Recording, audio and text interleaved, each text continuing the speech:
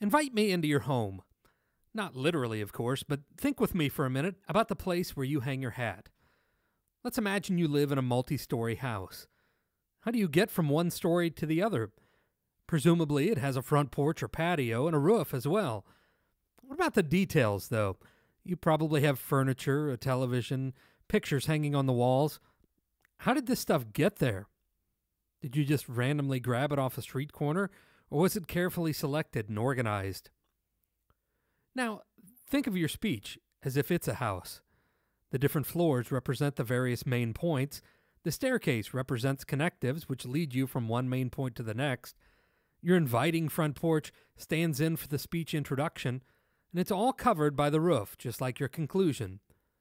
That's all well and good, but it's not going to be very comfortable or compelling without those finishing touches.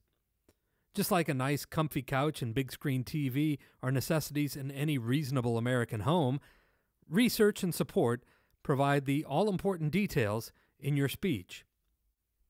In this video, we'll talk about the types of research and support used in speeches, how to secure this information, and how to evaluate the sources of these materials. Let's get started. First, let's look at the various types of support commonly used in speeches.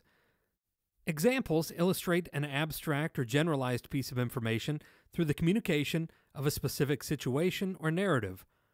For instance, instead of just talking about the number and types of animals in shelters, you could tell us a story of one particular animal to put a face on that information and to help humanize it for the audience. Examples come in all shapes and sizes.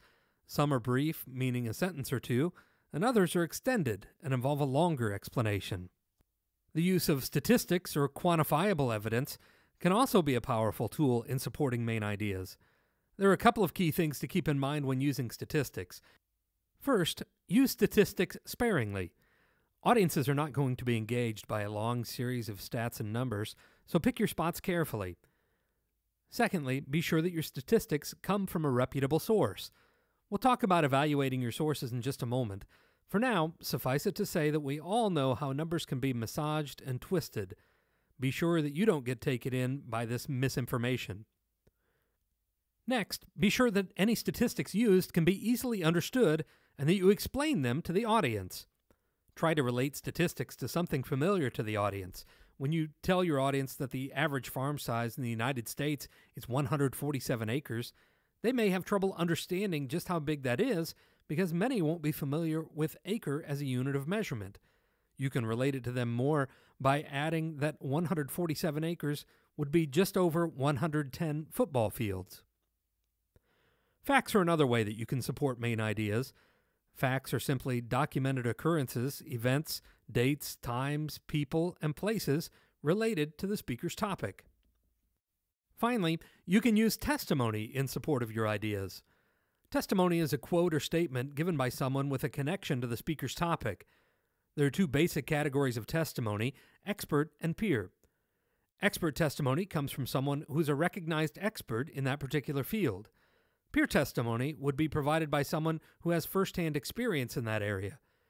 If you were speaking about cancer, for example, information from an oncologist, a doctor who specializes in cancer, would be expert testimony. A quote or story from a cancer survivor would be peer testimony. Whatever type of testimony you are using, it's important to make sure that your source is credible. Now you know about the various types of supporting material, but where do you find all this information? I'm glad you asked.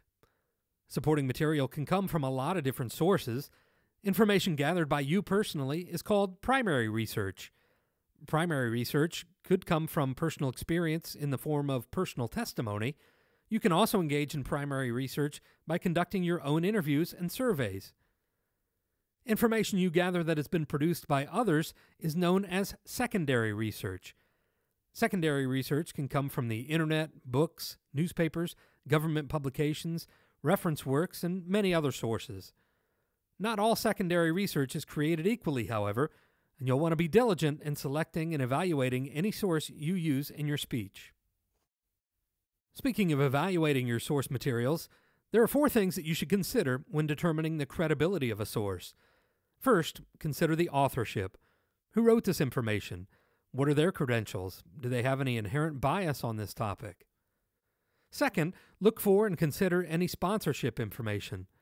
If the article that provided your spectacular facts in favor of legalizing marijuana was on a website or in a publication sponsored by NORML, the National Organization for the Reform of Marijuana Laws, then you may have a problem. Next, consider the recency of the information. It would be good to know that the article you found touting the benefits of smoking on skin complexion and overall vitality was published in 1947. Finally, cross-reference materials to make sure that there's a wider spread support for the information.